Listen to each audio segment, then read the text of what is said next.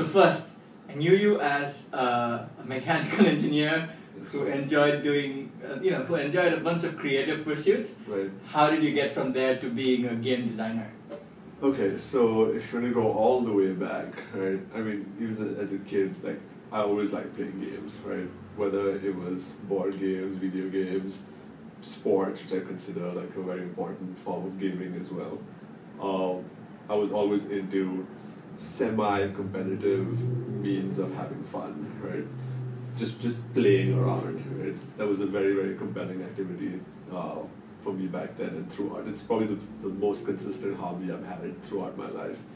And in my last final years of uni, I started getting exposed to more formal theories of this hobby, right? Like how games actually design. I started becoming aware of gaming as more than just a hobby, right? It's something that I realized that, it's something people actually design, people actually come up with rules, people actually figure this stuff out. It's not that I wasn't aware of it before, but I was more aware, right? Yeah. That that's just something people could actually do. I actually started thinking about it. And as you mentioned, because the creative sciences or arts were always more interesting to me in college than mechanical engineering. I was always into design and always into just making stuff.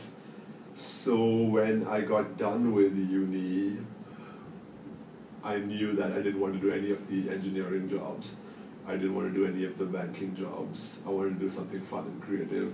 I was actually looking at teaching, in fact, as a possible career choice, because that seemed to give me the most flexibility to do things.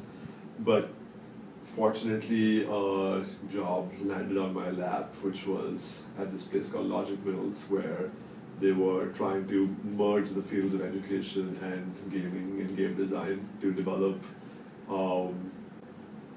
classroom activities in the form of games to teach critical thinking and analytical skills. So when I joined them, again, my game design knowledge got more and more formalized, and I learned a lot more about mechanics of games and the anatomy of game design and things like that, which complemented my more intuitive creative skills I had back then. And from there, I met my partner and co-founder of Lambda Mu. And when the iPhone industry phenomenon started booming, we spun off from Logic Mills and started our own game development company, which is Lambda Mu.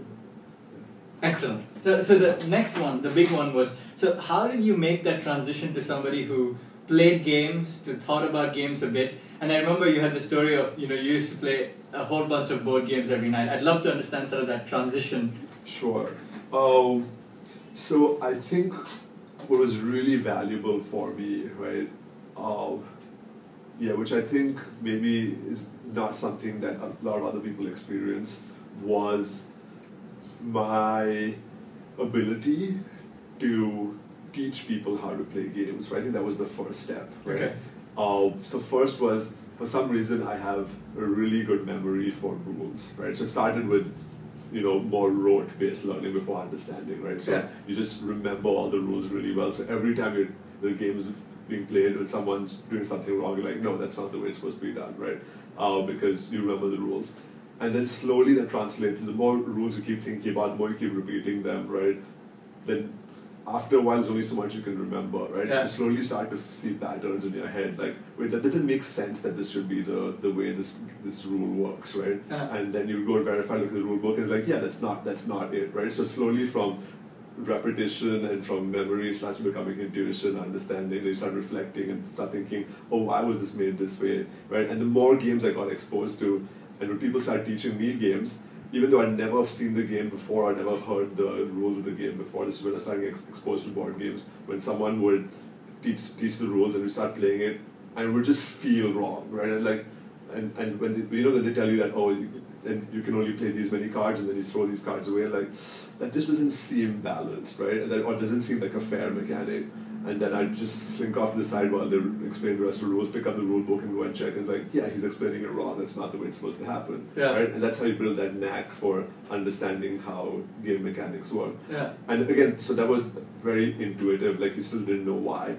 And so when I started I learned a lot of understanding how games work by teaching them, right? Because then you also understand how people who are the end target, who are the recipients of that experience, interact with the system that you're designing, right? So if the people can't understand how the game works, then it's not a well-designed game, right? Yeah. So through teaching, I understood, like, you know, what kind of games, maybe they're great games from a design perspective, but not from a practical implementation perspective, right? Okay. So this game is hard to teach to people. This game people understand really quickly. This game people, I need to figure out another way. So that builds your communication skills as well. Yeah. So now when you're building a video game, you don't just worry about designing good mechanics, but presenting them, right? Yeah. How is the experiential aspect going to be? Like when the user gets the game in the hand, how quickly is he going to be able to grasp the concept? Yeah. And I think that those many years of just volunteering and then professionally also teaching kids and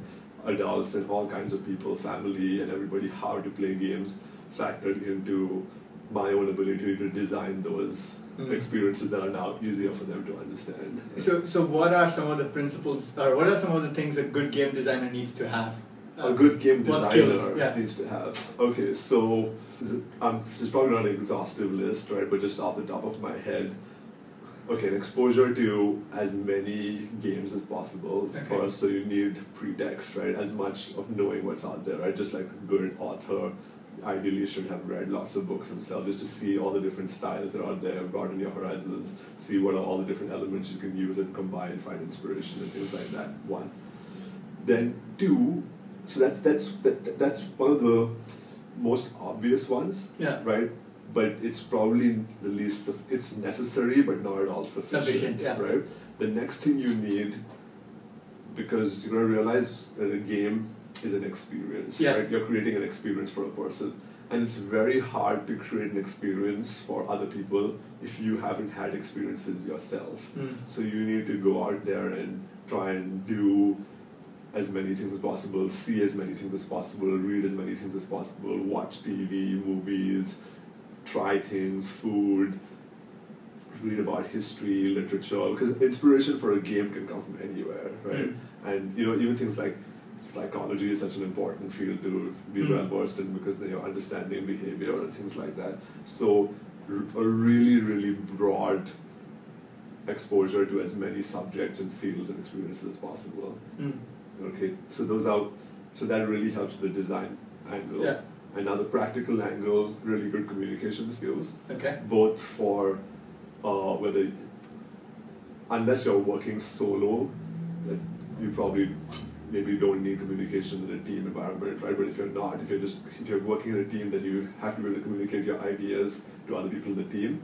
And even if you're working solo, eventually you have to be able to communicate your ideas to your end user. So that's probably the trifecta of it. Play lots of games, have lots of experiences, and be a good communicator. Cool. So now, because of the way, so firstly, you said the App Store came and exploded. So I think a couple of things. What was it that was such a game changer? And of course, there's the obvious fact that anybody could go out and put something out there. But I also think that probably there's some dynamic of the publishing houses lost a little bit of power in the process, right? What changed? What happened? How is this? There's been an explosion. There's a lot of people designing games. Very few people making money. So how do you see this whole thing working out? Do you see a huge explosion and then a lot of people getting out of the business? What's been the dynamic so far? I see. Okay, I think the explosion's already happened, right? And it hasn't started contracting at all. If you're talking about in terms of bubbles, it's just expanding, right? And I think you identified it correctly. The first part was just the fact that developing was made very accessible, one. And so if you look at the whole production line, right, getting in the startup cost, right, was minimal, right? And equally importantly, the delivery cost was completely removed, right? So from author to consumer, there was only one step in the middle, as opposed to having like a dozen different steps, right? So that was the critical part, which is the obvious part. You see now though that the market is getting so saturated, right? So you have your traditional model, maybe from, let's say 20 years ago, if you were a game developer, you would, because developing a game costs so much money, you would work for a studio, right?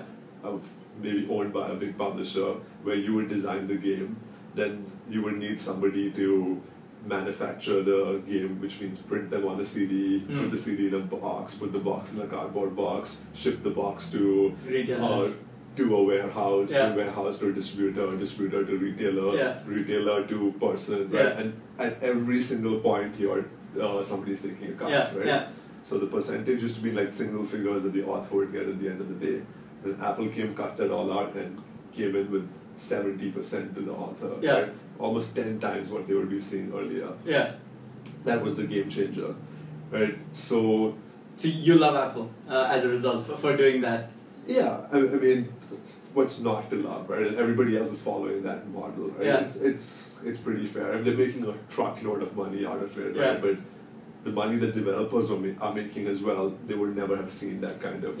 It's just that money is split amongst thousands and millions of developers, and that little 30% is taken always by Apple, right? Which is, I mean, they came up with this, good for them, right? So, but what's happening now is because the market's getting so saturated, right? It's so hard to get visibility, right? Again, for an indie person to come in and compete against the millions of apps coming out every week, right? You can't throw all that money behind marketing. You may not have all the press contacts. You may not even have that much experience because it's your first time, so you don't know exactly how this now slightly maturing market, actually it's not even mature, like you have no idea what's going to be successful, like a Flappy Bird coming in and you know, taking everything by storm. But there are some things that people have learned over the last few years. So that's why you're seeing it now approach a slightly traditional model a little bit more, like with a publisher coming in. Right? So now there's one more middleman between the developer and the publisher, and the developer and the consumer, which is the publisher. And their role is now to help you with those aspects, which are going to be becoming difficult because the market's no longer manageable size for an indie person to navigate. So you've been working with Chilingo, which is EA's subsidiary. So what are the kind of things that they do for you that really add value? Right. On the production level, right?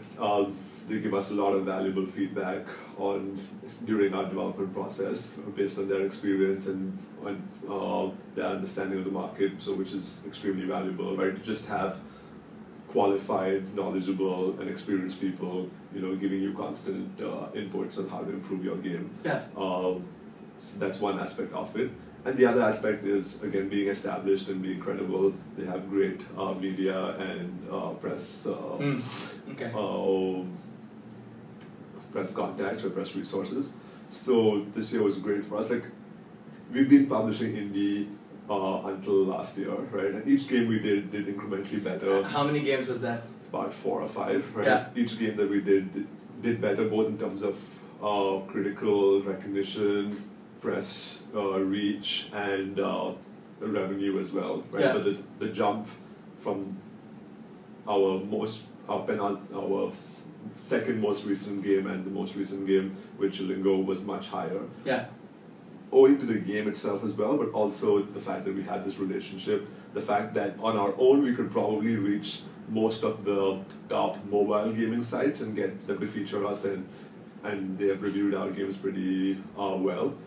But with Chilingo, right, for the first time we had acknowledgement and great reviews from one tier higher sites, which are broader, which don't just cover mobile games, but all gaming, like IGN and Kotaku. Then we were on a couple of big Mac sites as well. Right? So that's definitely one of the advantages.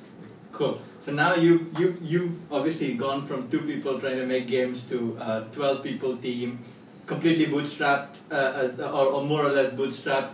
And it will be good to get a sense of the big learnings that have come through that process of expanding sort of from just one, as you said, one developer, one game designer to this big team? Well, it's not that big yet. Yes. Yeah, but it's definitely a lot larger than when we started out, which has its benefits and challenges as well. Like, you know, more pipelines to manage. Definitely running or being an indie developer and being a startup is not going to be easy, right? The odds are always stacked against you. Yeah. Right, and that can be very, very daunting a lot of the times, especially when the chips are down, right? But I'm going to speak for myself, yes. right? I'm not going to speak on behalf of the company or anybody else. Yeah, of course. I'm a very product-driven person, right? So, and I think that's the company as well. I can say we're definitely product-driven too. And if there's anything we've learned is that you have to keep focused and keep believing in your product, right? Believing in your process, right? The process and the product actually. And you're gonna keep trying, right? You cannot give up if this is something that you believe in, if something you're really passionate about, right? I think that's on the very like meta soft level, yeah. right? That's even when, you know, because of unfortunate events or just bad circumstances, your servers are crashing or your games, you know, or something else released on the same weekend as you did, right? Yeah. And you can't give up, right? You just gotta keep calm and carry on, right? And just keep going at it.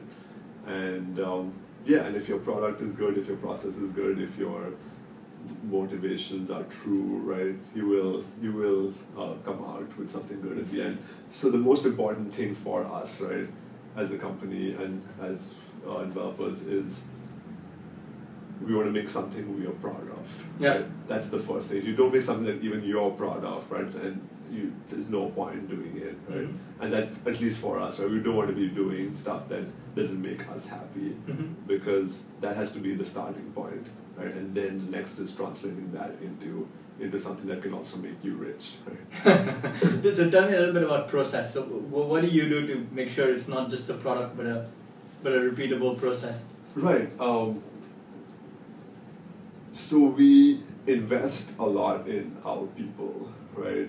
We hire a lot of kids who may be young and inexperienced, right? But and that comes with its own set of challenges, right? You might not always have everything running smoothly from the get-go, right? That can be quite frustrating at times, quite disillusioning at times also, because things are not just going the way you want, right? Mm-hmm. But the thing is, you don't want things to go the way you want just now, just because everything worked fortunately, right? You want to build a team and a process who can reliably and consistently perform at a incrementally better and better and better level, right? Yeah. So making mistakes, screwing things up is inevitable, right? And you just have to treat that in the positive light, which is that's very, very valuable experience that you've picked up. Yeah. And the next one is going to be even better, right? And the next one is better, but it also fails on some levels, great. The next one's going to be even better. Right? So you're going to just keep telling yourself that, and not just keep telling yourself that, but making that happen, right? So every time there's a crisis, there's a failure, or there's something that's gone wrong, it's not about, going to hindsight, we should have done this, we should have done that, right? It's about finding out what went wrong, right? And let's make sure we just lost $10,000 on this screw up, right? Yeah. Let's get $10,000 of education out of it. Yeah. Fair enough. And so what are some of the things you do to stay productive? I mean, it must be pretty chaotic, and obviously you also have to balance managing people and designing games. So what are some of the things you do to stay productive? To stay productive, I mean, there's a lot of hacks that we keep trying, right? And actually, that itself is a productivity tool because by changing up the work process every now and then, right, for like 6 months I did a standing desk, right? Yeah. And that was fun because it makes work interesting again because you have a new challenge to work with. Yeah. Then another 6 months you try something else, try something else. So I think one of the latest things that we tried that we picked up from another company that we were working with, right? And we saw them do that in their office and we decided to try it out here. And so everybody has one of these Justice League characters on their table, right? And because again because the nature of our job, like sometimes we can be very like immersed in what we're doing, right? And so we get into a zone, right? And we want to finish something before we move on to something else. But also because collaborative people need your time from time to time. So what we have is everybody has this, and now we know who's who, right? Yeah. So if somebody wants someone else's time, they take their character, go to that person's desk and leave it on their desk. Nice. Right? And then the person can respond immediately, or if they don't respond, then you just go back to your desk, and when that person finishes their task, they look at the people who are waiting for them and then go back to their tables and talk to them. And I find this really useful for me, especially because my time is asked for a lot because since I'm the main designer, right? Yeah. So a lot of times people need to ask me different things, and sometimes I just tell them that, okay, I'll come back to you later, and then I forget till the other day, and they've been just waiting for me to come back and tell them I'm free, and I'll have moved on to 10 other things, right? So sometimes after I finish like whatever I'm doing, I look to the side and I see like 4 or 5 of them like queued up, and then I go over to each one of them and make sure that all of them are attended to. Really cool. And any favorite books? So we always ask any favorite books, TV shows, and movies of the moment that you would recommend or all time.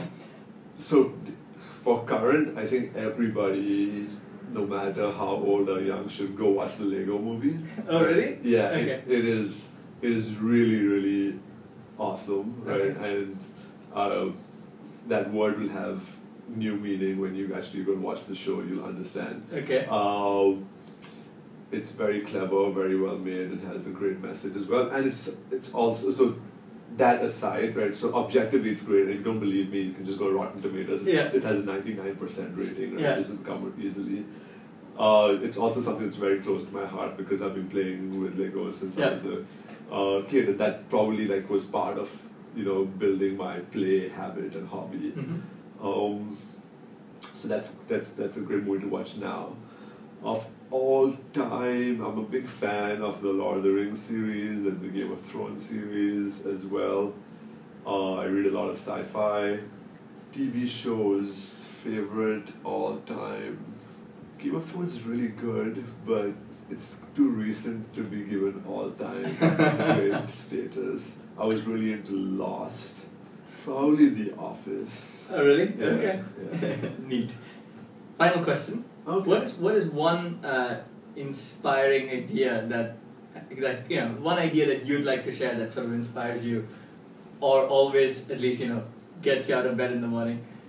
I'll share an idea of my own, which is what gets me out of bed every morning. Yeah. Right. So being a gamer and a game designer, right, you tend to see things in that light, right? But like you tend to see life as a game, right? But it's actually the other way around, right? Games are designed as any other art form to reflect life, right? And then life imitates art, art imitates life, right? So you have that. But it's true, there is something very similar in the way we live our lives and the way games are designed and played, right? The challenges and the complex mechanics, right? So, and in most role-playing games, right, and life is like one of them, one of the main goals is to get as much XP as possible, right, which is experience. Yeah. And that's the thing for life also, right? You have some question mark unknown, right, number of years to play this game. You don't know where the end point is, but you know that there's an end, right? And the object of the game is not necessarily, shouldn't be to how much that coin balance is at the end, right? Because that's not the score that's recorded, right? Normally what is, it's not even what high score is put up, but it's how much XP your character can get by the end of it. And that's how I try and look at life as well, right? Like, what can I do today to up my XP, right? Every day, little by little, make sure you've done something that's increase that XP bar, right? That you get a little more experience at something or the other, right?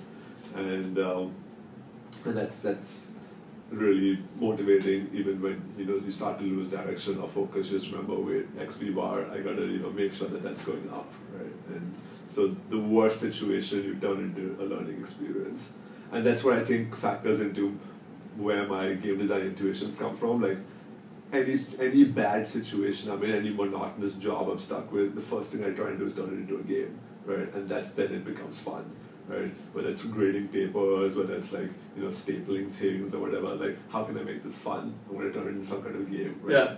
And slowly I managed to turn that silly habit into something fun. Yeah, into something that keeps me fed, right? Yeah. Cool. Thank you. I hope that was.